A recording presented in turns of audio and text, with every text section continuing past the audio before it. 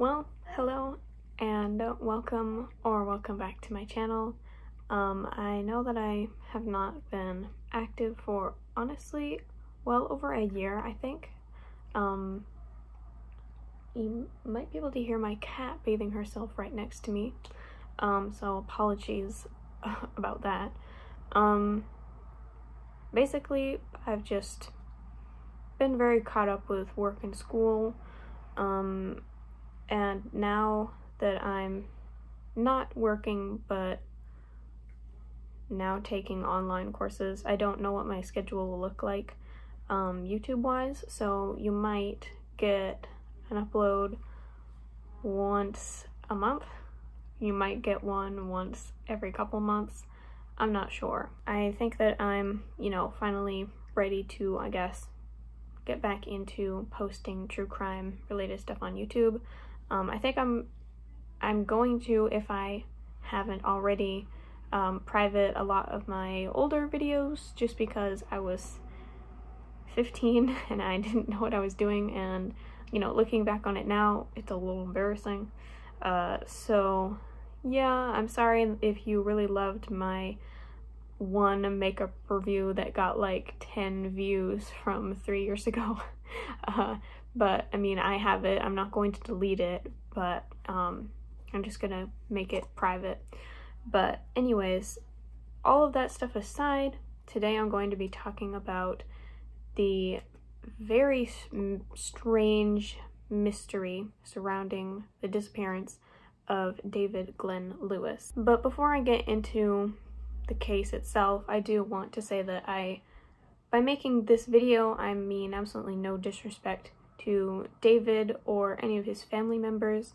I just wanted to present this case to raise awareness, and also because this case is very strange and I feel like it should be talked about more than it is. All of the information that I found regarding this video is just things that I found, by Googling and reading articles and watching YouTube videos. So if there's anything inaccurate to the case, be sure to leave it in the comments so that I know.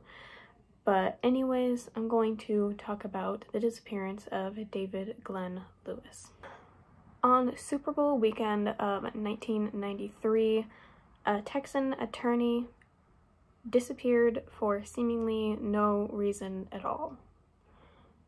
As of 2004, this case is technically solved, but strangely enough, the fact that it's solved only leaves more questions unanswered. David Glenn Lewis was a 39-year-old man who lived in Dumas.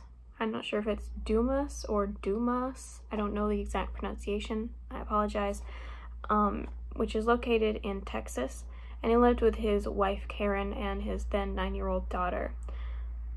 He practiced law in the nearby town of Amarillo, as well as being a night instructor at a college also located in Amarillo.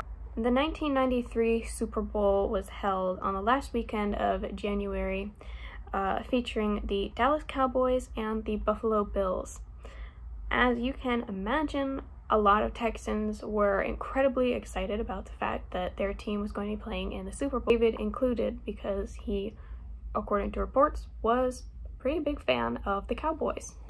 On January the 28th of 1993, David's wife Karen and their daughter went to Dallas for a weekend shopping trip, while David stayed home with plans to watch the Super Bowl while they were gone. But as far as we know, that actually may not have happened.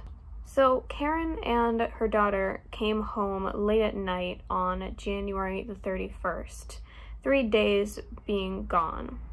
They noticed that the light and their TV were both on, and the dryer was on also with clothes inside. But David was nowhere to be found. After looking around, they discovered that he had left both his wedding band and his wristwatch on the kitchen counter, and they also found 2 freshly made turkey sandwiches left in their refrigerator. Their VCR was also on and had recorded the Super Bowl game. So off the bat, nothing super suspicious. So at first, Karen wasn't really worried. She probably thought that he had just left to go to a friend's house, or maybe had some kind of work-related thing to take care of, and that he would be home fairly soon. And so both her and her daughter went to bed. But David wasn't there the next morning, and he had had 2 appointments that day that he had missed. And when Karen found that out, that was when she really got nervous, and so naturally she called the police.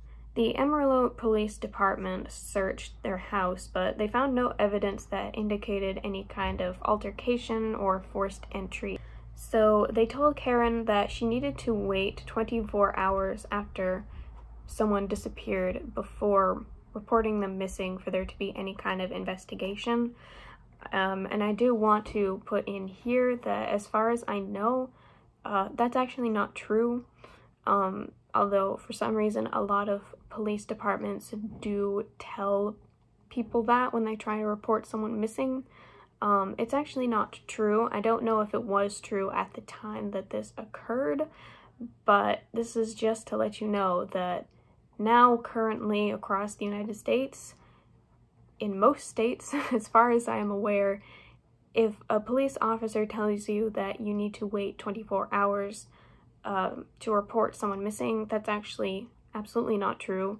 The first 48 hours after somebody goes missing are the most important hours, because that is like the window of a time period where you could actually find that person still alive, whereas after 48 hours have passed, there's a far less chance that that is the case, unless the person, you know, ran away of their own accord.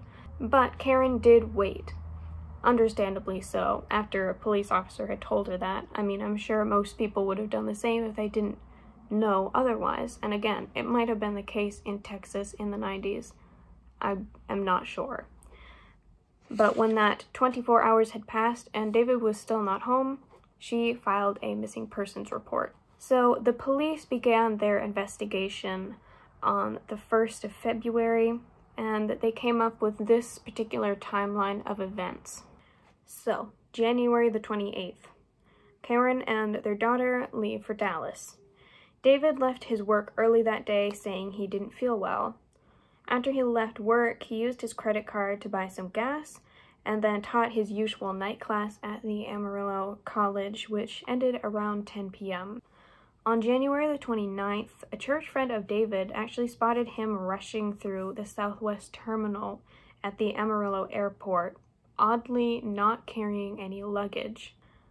On January the 30th, David's neighbors reported seeing his car at the house that day, and someone who we still don't know exactly who it was deposited $5,000 in David and Karen's joint bank account.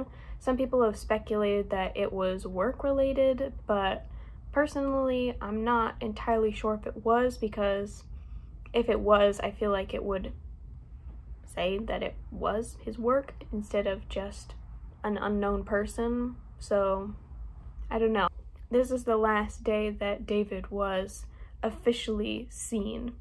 Every other day that he is reported to have been seen are still accounts that can't fully be, you know, proven to be David. So keep that in mind as we go forward.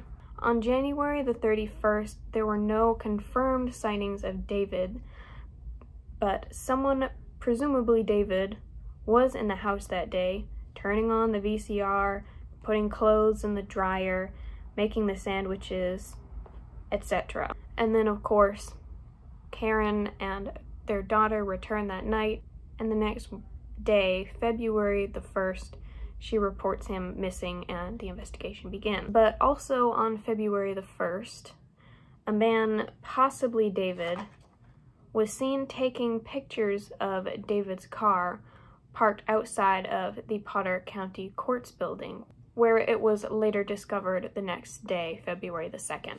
Also on February the 1st, a cab driver claimed that he saw a man, potentially David Lewis, to the Dallas/Fort Worth airport. The driver said that the man paid him in cash and was holding a wad of $100 bills and appeared to be very nervous. So, on February the 2nd, like I mentioned before, the police found David's car, It was parked outside of the Potter County Courts building in downtown Amarillo. His checkbook, credit card, and driver's license were found inside the car, as well as both his car keys and his house keys tucked underneath the floor mat of the car. And soon after, a few more details were uncovered. 2 plane tickets were purchased by a David Lewis, one bought on January the 31st from Dallas to Amarillo, and the second one was bought on February the 1st and went from LA back to Dallas. This is quite strange to me. That means that he would have had to drive to Dallas, or maybe take a plane to Dallas under a different name, fly from Dallas back to Amarillo, somehow get from Amarillo to LA, and then back to Dallas. It just doesn't make any sense. Unfortunately, at the time, in 1993, you didn't need an ID to buy a plane ticket, so it very well could have not been David in the first place, or if it was, they wouldn't be able to prove it. On the other hand, it could have been a totally different David Lewis that bought the plane tickets. I'm sure there are at least hundreds, if not thousands, of David Lewises across the country, and probably plenty in Texas as well. It also can't be confirmed if the plane tickets were even used in the first place. And so, unfortunately, this lead doesn't really take the investigation anywhere. Karen also told the police a very important detail during this investigation, which was that David had received multiple death threats while he was serving as a judge from 1986 to 1990. And he had recently told her that he felt like his life was in danger. But unfortunately, he didn't tell her exactly why he felt that way. She also told investigators that David was supposed to fly out to Dallas the week after he vanished. He was supposed to be there for a deposition in a $3 million lawsuit, which was a conflict of interest lawsuit between his former law firm and a wealthy client. Eerily enough, David's files about the deposition disappeared after he did. He also was reported to say that he was going to tell the truth, no matter who it hurt. But David's lawyer had said that the deposition wasn't serious enough to bring harm David's way. But I will say, it's very weird. Now, unfortunately, since the police couldn't find any evidence of foul play, and after almost a year of investigating, with almost no developments at this point, the Amarillo Special Crimes Unit canceled David's investigation and said that David was missing voluntarily. This left David's family, friends, and the entire community wondering where he was, why he left, and if he was still out there somewhere, maybe even living another life. But unbeknownst to anyone in Texas, David was dead, and he would not be identified for several years. So now we return to February the 1st, the same day that Karen reported David as being missing. On Route 24 near River Road in Yakima County, Washington, there was a hit-and-run incident that night around 10:30 p.m. Now, I've heard 2 different versions of this story, and I'm not sure which one is true. Some reports said that a motorist saw a man walking in the middle of the road on the 2 yellow lines. The driver passes the man and becomes worried for his safety, so they turn around to ask if he needs help, but saw that he had already been hit and spotted a Chevrolet Camaro driving away, and they call 911. Other reports say that the driver saw the man lying on the side of the road already, turned around to check on him, discovered he had been hit and was dead, saw the same car, Chevrolet Camaro, driving away, and called 911. The man that was hit had unfortunately passed away. The man was wearing camouflage military-style clothes, as well as work boots, and had glasses on him, but wasn't wearing them.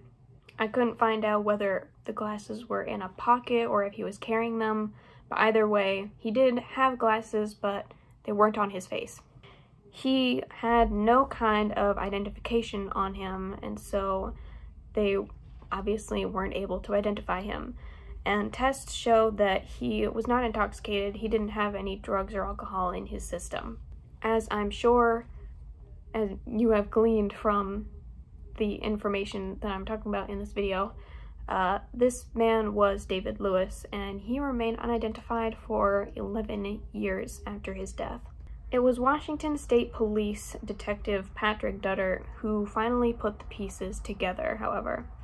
He was inspired to take a closer look at Jane and John Doe cases after reading Without a Trace, which was an investigative series by the Seattle Post-Intelligencer that showed how police frequently mishandle adult missing persons cases. So he began searching on Google for unidentified people in his area, going through all of the details, and came up with lists of possible victims of different Jane and John Doe cases, going off of height, weight, hair and eye color, and other identifiable features. While doing so, he came across David's case, and he saw a striking resemblance between David and the hit-and-run victim.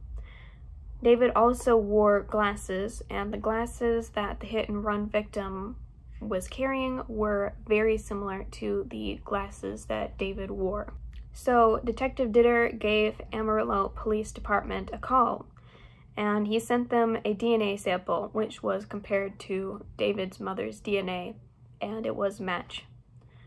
So after 11 years, David was finally identified as being the victim of a hit and run, and he had passed away the very same day that his wife had reported him missing.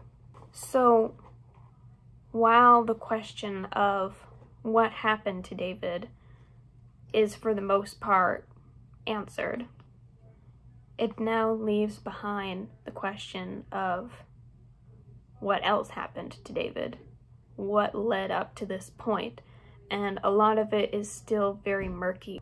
David's wife, Karen, said that David never owned any military-style clothing or the boots that he was found in. So where did he get those clothes? And how did he get to Washington in the first place? And why was he there? Karen also said that he had no connections to Washington, let alone Yakima County. So what was he doing? Either walking in the road or walking on the side of the road. The plane tickets that he might have purchased had absolutely nothing to do with Washington, and they may have not even been used. Did he run away, or was he kidnapped like his family believes? If he did leave on his own accord, did he have any plans of returning? Was the hit and run an accident, or was it purposeful? There are so many unanswered questions in this case, and while there are several theories, none of them can really fully explain the whole thing. His family believes that he was kidnapped, but other theories include him running away from potential danger, wanting to start a new life, and having some form of amnesia as well. I'm more inclined to believe that he was either kidnapped or that he purposefully disappeared due to some kind of danger, whether it was real or imaginary. I'm still 50-50 on whether he ran away from actual danger or if he perhaps suffered from some kind of paranoia. I mean, since he was working as a judge and received multiple death threats, I feel like that would make you pretty paranoid, so it's possible that he had received more recently and he believed that somebody was truly after him.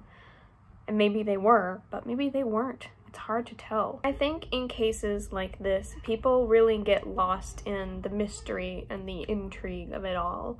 And I can't really blame them because it was very interesting to research, and this case, even though it's tragic, it is very much shrouded in mystery and all of these questions and theories, and it's easy to get lost in that.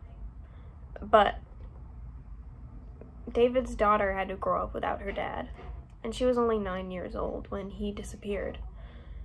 Karen and the rest of his family and all his friends had to just go on living for 11 years, not knowing what happened to him or whether he was even still alive. And even though now they know that he has passed away, there's still so many questions left unanswered, and I can't even imagine the kind of pain that that would cause not only, you know, the family, but also just the community at large. I mean, from all accounts, David was a very kind and caring and well-liked man, and the overall loss of him, and also the fact that no one really knows exactly what happened to him, is just incredibly tragic. Anyways, that is all that I could find on the disappearance of David Glenn Lewis. I was not able to find a lot of articles on him. I know that this case has kind of started popping up a lot more in unsolved crime and disappearance circles on YouTube, and I think on Reddit as well, and other circles I'm sure also, but there still wasn't a large amount of information that I could find, and there was a lot of conflicting reports. For example, it's still unclear as to whether he was walking in the middle of the road or if he was already deceased when the person that found him. And it's also unclear as to whether the VCR that had taped the Super Bowl was an automatic one or a manual one. So that has led people to wonder if David was even in the house on the 31st. That I don't know. If he was at the house that day, that means that he would have had to have walked back to his house after already parking his car at a different location. And so that's also very strange. So if there were any details that I missed or anything important that I didn't glean from this case, then please leave it in the comments below.